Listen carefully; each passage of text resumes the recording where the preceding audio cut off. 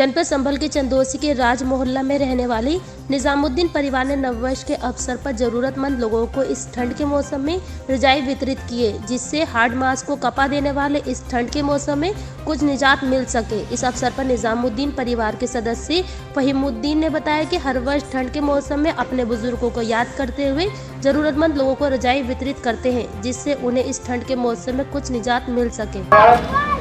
नववर्ष के शुभ अवसर पर आपने गरीब लोगों को लिहाफ और कंबल वितरण किया, ऐसा है। ये साल के साल हम अपने जो है वो बुज़ुर्ग जो हमारे इस दुनिया से पर्दा कर गए हैं, उनकी याद में हम ये प्रोग्राम करते हैं और इस बहाने हमें गरीबों के साथ साल का नया दिन जो है वो मनाने का मौका भी मिलता है और अपने जो बुज़ुर्ग हैं उनको याद करने का भी मौका मिलता है, क्योंकि गरीबों के लिए इस्लाम में भी ये आया है कि आप जितनी भी मदद कर सको गरीबों की मदद करो। और इस बार जो है वो ठंड बहुत ज़्यादा थी और ये अल्लाह ने ये मौका बनाया कि हमारे हाथों से अल्लाह ने ये काम कराया। इसके लिए मैं उसका बहुत शुक्रगुज़ार हूँ अल्लाह।